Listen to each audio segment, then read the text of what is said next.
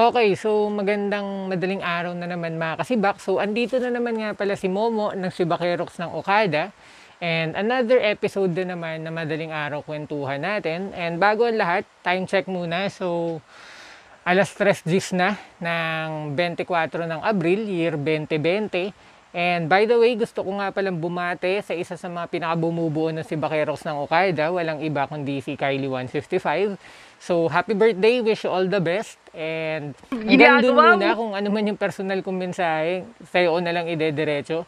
Anyways, gusto ko rin magpasalamat sa lahat na sumusuportang mga kasibak. Mula norte hanggang timog. Salamat pala sa walang sawang pagsuporta nyo. Nakakatuwa at nakakakwentuhan ko kayo hanggang sa comments. And sana kung may mga katanungan kayo, just feel free to comment it below and pipilitin ko talaga na masagot yan. Right? So kung may mga request kayo tulad ng shoutouts o special topics, huwag kayong mahiya na i-comment ito at pipilitin ko na punan yung mga katanungan nyo. Right? So gusto ko muna rin magpasalamat syempre sa JCS Racing, kay Boss Pong and Boss King, MMVT Clothing, kay Boss Jack, syempre sa Team Graffiti Suicide Squad, and shoutouts din sa Sun Racing Philippines at sa lahat na sumusuporta. Right? So overwhelmed talaga ako sa mainit na pagsuporta nyo sa araw-araw na dumadaan. Right? So munting paalaala rin mga kasibak. So medyo may chismis na nga na extended na nga ang ECQ natin dahil kay paring COVID ngayong May 15. And hopefully sana dumating na yung araw na matapos na tong lahat, umalis na si paring COVID na napakapasaway para makabalik na tayo sa mga normal natin buhay. Pero sana lang, wag na nating ulitin yung mga hindi magagandang ginagawa natin noon bago nangyari itong quarantine. Alright? So, punta na tayo sa pinaka-topic natin for today. So, walang iba kundi ang quick throttle. So, basically mga kasibak, etong topic na to is requested by Sir Mark Leomer Torres ng Tropang Dumaguete. And napansin ko kasi almost ilang araw na palagi nilang kino-comment to na sana nga mag-release ako o maglabas ako ng vlog regarding this. At kung ano raw ba yung idea ko sa quick throttle. Alright, so bago ang lahat mga kasibak, itong itatakal nating vlog na to is hahatiin ko siya sa iba't ibang parte. First off is, ang introduction ko sa quick throttle, kung ano ba yung pagkakaintindi ko rito.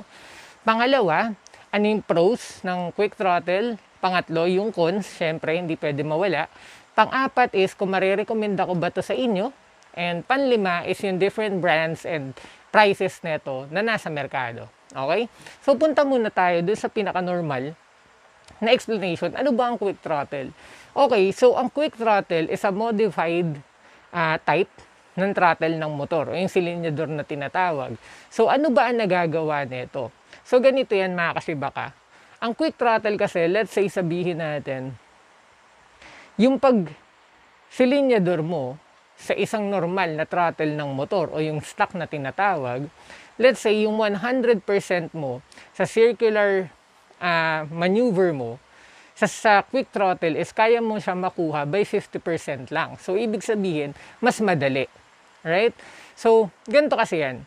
Ang quick throttle is siya yung throttle na, siya yung pinakasilinyador. Kumbaga, sa kanya kinukonekta yung throttle cables, which is yung nagko-control ng pagtakbo ng motor, kung tatakbo ba o titigil. Alright? So, ibig sabihin, kumbaga, si quick throttle is siya yung tipo ng throttle na on steroids. Right? So, punta tayo dun sa pros ng quick throw nga. Okay? So, unang-una, na para sa akin, na pros niya is syempre, hindi natin pwede i-deny, magpakatotoo na tayo, is yung forma. Since yung body ng quick throttle is mas malaki, unlike sa stock, so ibig sabihin nakalabas siya. Lalong-lalo na sila Domino na brand o si Active, may mga different color variants. Let's say may merong chrome na kulay, may gold, may black, tapos nakalagay yung tatak, nagmumura yung tatak sa laki, something na may angas factor. So, okay siya. 'Di ba? Medyo maangas. So, add pa tayo sa susunod na pros niya. Ganito yan. For example, mga kasibak, isa to sa mga nagustuhan ko kung bakit ako nag-quick throttle. Since ang dami nagtatanong kasi, Sir Momo, ba't napansin namin na sa lahat ng motor mo, naka-quick throw ka? Ganito kasi yan. Let's say, nasa mahabang stretch ka, diretso. Kapag magde-develop ka ng speed o mag-aangat ka ng bilis, so ibababa mo si throttle mo, tama? So kapag naka-stuck ka, piga kung piga. Unlike kapag naka-quick throw ka, hindi mo na kailangan magbago ng posture, so konting piga mo lang, ando na yung power na hinihingi mo. Okay? Added pa na maganda rin para sa kanya is ito pa. Kapag naka-quick throw ka, mas mabilis mong makuha yung RPM na gusto mo, unlike sa throttle lang na normal.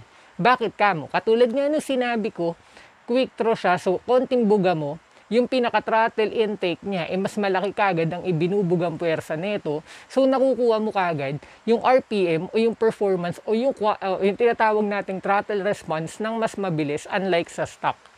Okay, so, medyo puntos yun. 'Di ba? Hindi ka na mahihirapan, comfortable ka pa, lalo na sa long rides. Right? Magtataka kayo na medyo konti lang yung sasabihin kong pros. Bakit kaya? Kasi for the very first time, ngayon lang ako magre-review ng isang accessory o isang motorcycle upgrade na kung saan medyo mas marami yung cons. Right? So, punta na tayo sa cons. Ito kasi yan mga kasibaka. Number one cons para sa akin nito is, ang quick throttle hindi para sa mga beginner riders. Naniniwala ako ang quick throttle para sa mga intermediate riders na. Bakit kamo? Kasi nga, the fact na mas malaki ang binubuga niya in a short period of time, mas malakas yung power na ibinubuga ng motor. So, ibig sabihin, applicable siya sa mga rider na magaling sa hard braking. Bakit kamo?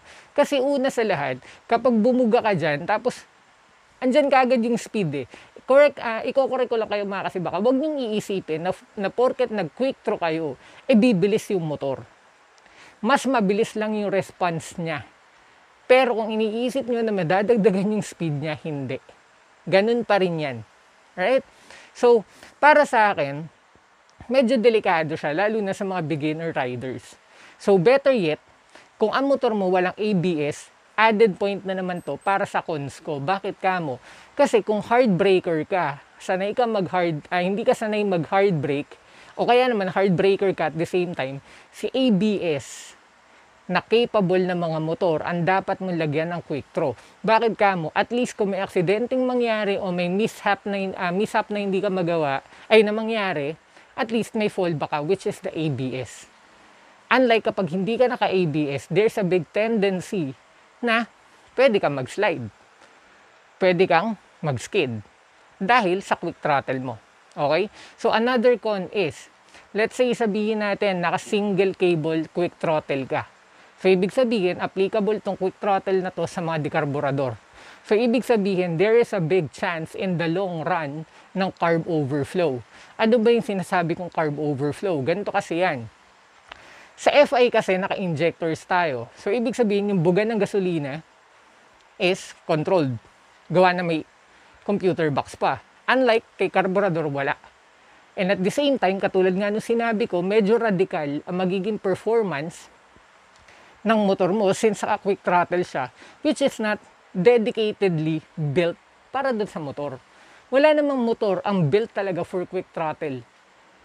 Pero kasi kaya mo nga siya ginagawa for better performance. Kasi napapansin ko, si quick throttle is more applicable sa mga enduro motorcycles o kaya doon sa mga pang-motocross. Bakit kamo? Kasi mas kailangan nila ng buga ng power in a short period of time dahil sa putik sila dumadaan o sa lupa. Unlike ng mga normal na motor na dumadaan sa smooth roads like asfalto or semento na hindi naman nagre-require na sobrang power para umabante ka. Right? So, meron pa palang isa na napansin ko, Sir Momo, may nagtanong, pag nag-quick throw ka ba, lalakas ka sa gas? Honestly, hindi ko alam. Kasi, may mga nakikita akong post na ganyan. Pero kasi, hindi mo naman pwedeng i-conclude na dahil nag-quick throttle ka, magiging drastic yung gas consumption mo. Bakit ka mo? Kasi wala naman siyang kinalaman. Kaya lang siguro siya lumalakas is kasi mas mabilis niyang makuha yung power na hinihingi mo sa konting tiga mo. Another cons ko rito, si quick throttle para kanila boy bomba. Kung ikaw yung mahilig magbomba, mahilig mag-broom-broom kung saan-saan, yan ang para sa'yo. Dahil konting ganun mo, lalo na kung naka-chicken pipe ka, kung ano mong malutong na pipe na yan, rinig ka agad. Okay? So, ito yung pinaka-last ko, na cons ko para sa kanya. Medyo mahirap siyang i-install. At ang pinaka-worst na pwedeng mangyari is, may tendency siya sa tinatawag na throttle lock. Ano ba yung throttle lock? Let's say sabihin natin tumatakbo ka. Ngayon, si throttle cable mo nag-lock sa loob. Isipin mo na lang kung tumatakbo ka ng 100, hindi mo maibalik. Paano gagawin mo? 'Di ba? Lalo na kung mabilis ka magpanic. So katulad nga nung sinasabi ko dati pa kasibak, when it comes to engine or motorcycle accessories or upgrades, kapag nalalagay o merong tendency na mailagay sa alanganin yung lagay mo as a rider, especially your safety and your life itself, medyo off ako dyan.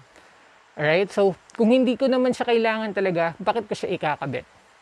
Okay? Hindi ko isasaalang-alang yung forma factor na at the end of the day, alam ko naman na pwedeng malagay sa hindi magandang sitwasyon yung sarili kong buhay.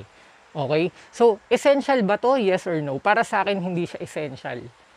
Forma lang siya talaga. Kasi, naniniwala ako, yung motor mo tatakbo ng tama yan, tatakbo ng maganda yan, nang hindi ka nakaganyan. No need for that, honestly. Pero kasi, kadalasan na nakikita na nagaganyan is syempre yung mga nagmo-motor show kasi pandiin yan. Alright? Tapos sasabihin pa nila, sir, ano pa po bang pwedeng i-upgrade sa throttle? Ano bang akala nyo? Pag bumili kayo ng quick throttle, tapos na yung gastos nyo, may mga fittings pa yan. Pwedeng stock, oo. Pwedeng stock cable, pwedeng stock fittings. Pero kung gusto nyo pang dumiin, syempre, ang domino na lang na stock fittings, 2,000 na. Tapos yung Thailand throttle cable for FI, nasa 1.5 na yung pair. Ngayon, yung mga iba nagtitipid dito sa Pilipinas, may iba kasi silang diskarte. Ang ginagamit nilang throttle cable is throttle cable ng bike, which is not a good thing to do. Bakit kamo? Dahil yung ulo nun natatanggal. Tried and tested ko yan mga kasibak. Promise. So, it's better yet, mag-invest ka sa mga original parts. So, ito pa yung susunod. Marami kayo nakikita, yung mga Class A copies. Hindi siya maganda. Yun ang totoo. So, alam ko ito man, katulad nga sinabi ko, di ba? When it comes to engine performance or engine upgrades or motorcycle upgrades na may kinalaman sa speed o pinaka-performance na ng motor, it's better yet na ambilin mo yung original instead of the copies or fake ones. Okay? So, ganito lang yan, mga kasibak, ha? Wag, kung, ano ba ang tanong ko pala? May re-recommend ako ba ito sa inyo? Yes or no? Hindi na. Wag na. Sa ibang accessory na lang kayo. Pero kung gusto niyo talagang magkaroon ng ganyan, better yet, mag-invest ka sa orig. So, ano ba yung mga brands na maganda when it comes to quick throws? Okay, so brands naman ng quick throttle, syempre si Domino, yan ang price range niya, quick throttle alone, nasa 4,000 to 4,500. Si Active naman na ganun din ang presyo. Tapos, syempre si Uma Racing, yan, tried and tested yan when it comes to mga underbone like Raider and Sniper. So, nasa 1,800 to 2,500 yan. Siyempre, si Akusato Japan, yan, okay din yan. And basically, mga kasibak, iba't iba man yung design nila. At the end of the day, same performance yung mga yan. As long as original yung pinipurchase nyo. Okay? So, hanggang dito na lang muna, mga kasibak. So, yan ang simpleng idea ko. Pero kasi talaga, sinasabi ko sa inyo, hindi ko naman kayo sasabihin na bumili ng mga bagay-bagay na, alam nyo yun, hindi naman talaga ganun makakatulong. Kasi may iba naman tayong choices para papormahin yung motor natin without sacrificing anything at all. Kasi nga si quick throttle, medyo pang intermediate yan eh. Katulad nga nung sinabi ko kanina. So it's better yet, pumili na lang muna tayo ng iba. Pero kung mapilit ka, better settle dun sa mga original, wag dun sa mga copy, okay? It's for your own safety as well, kasi baka, alright? So, hanggang dito na lang muna. Salamat sa panonood. And by the way, bago ako magpaalam, lagi niyong tatandaan yung munti naming paalaala na always strive for progress, not for perfection. Okay lang mabagal, basta umaabante.